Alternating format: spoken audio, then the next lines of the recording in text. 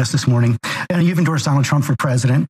Judges and two separate juries have found him liable for rape and for defaming the victim of that rape. How do you square your endorsement of Donald Trump with the testimony we just saw? Well, I will tell you, I was raped at the age of 16. And any rape victim will tell you, I've lived for 30 years with an incredible amount of shame over being raped. I didn't come forward because of that judgment and shame that I felt. And it's a shame that you will never feel, George. And I'm not going to sit here on your show and be asked a question meant to shame me about another potential rape victim. I'm not going to do that. It's actually not about shaming you. It's a question about Donald Trump. Are shaming me. You've endorsed Donald Trump for president. Right. Donald Trump has been found liable for rape by a jury.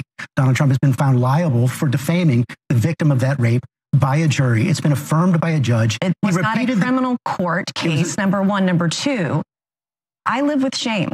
And you're asking me a question about my political choices, trying to shame me as a rape victim. And I find it disgusting. And quite frankly, E. Jean Carroll's comments when she did get the judgment, joking about what she was going to buy, it makes it harder for women to come forward when they make a mockery out of rape, when they joke about it. Doesn't it make it harder for women to come forward when they It makes it harder when other women joke about it, and she's joked about it. I find it offensive. And I also find it offensive that you're trying to shame me with this question. I'm not trying to shame you. Are. Well, in fact, I have dealt with this for 30 years. You know how hard it was to tell my story 5 years ago when they were doing a fetal heartbeat bill and there were no exceptions for rape, incest, or rape or incest in there?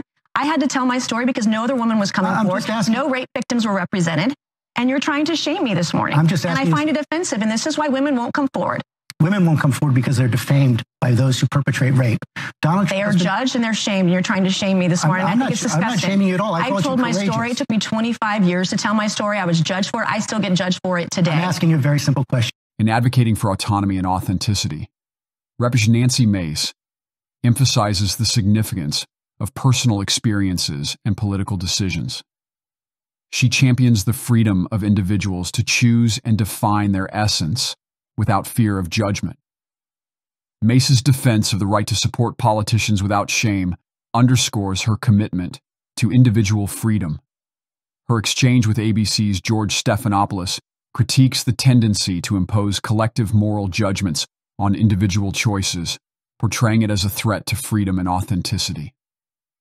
This stance reflects conservative values centered on individualism and the challenges individuals encounter within society. Mace delves into the deeply personal and socially constructed emotions surrounding shame, particularly concerning issues like sexual assault, highlighting how societal norms can exacerbate individual suffering and impede authentic living. By addressing how public scrutiny and media inquiries perpetuate cycles of shame and silence among victims, Mace prompts reflection on the intersection of truth, perception, and societal expectations.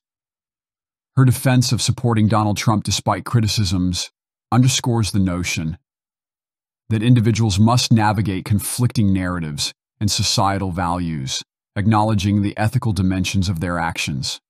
Mace's willingness to confront public scrutiny demonstrates a belief in personal responsibility, aligning with conservative principles regarding accountability and the weight of individual choices.